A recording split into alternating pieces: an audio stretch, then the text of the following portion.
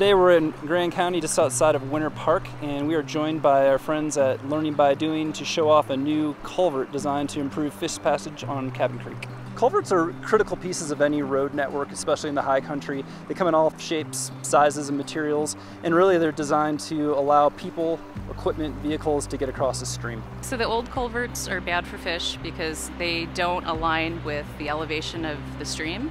They don't have a natural bottom, and they're basically a tube that essentially is like a hose that has high velocity water that gets pushed through. And so once fish get through, they can't get back up. It prevents the migration upstream because of the high velocities of water. Essentially, they're kind of separated from their main population. So this is an AOP culvert.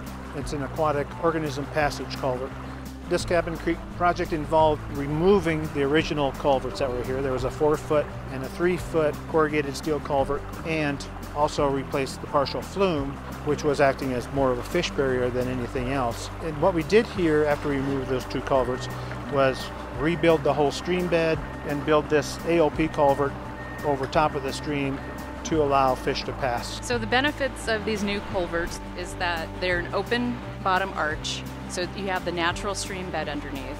And so it's essentially like a mini bridge that allows for free flow of passage for any type of aquatic organism. If you look upstream and downstream of this culvert, our crews have done their best to simulate the natural stream bed, and that includes placement of boulders, cobble, pools, riffles.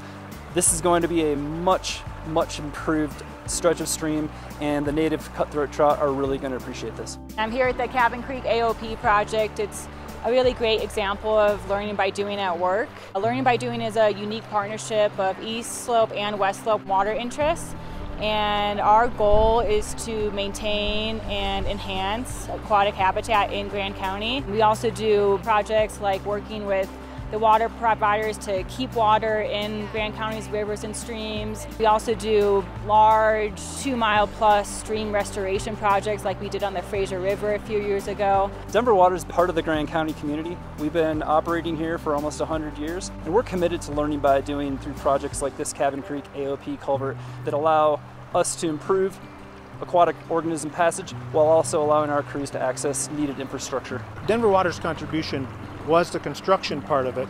We've got the machines, we've got the trucks, we can haul all the material. Learning by Doing took care of kind of the bookwork of it and the funding and the grants. Forest Service helped with their design and the engineering.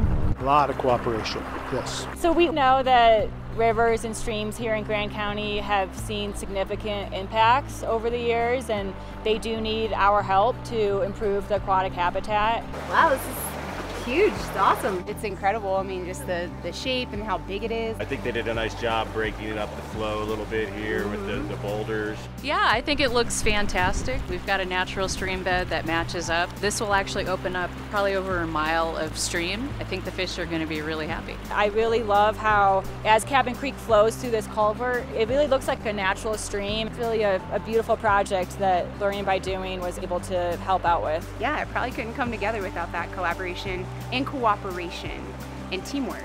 And when you put all those together, magic happens. And I think this is a great example of that magic.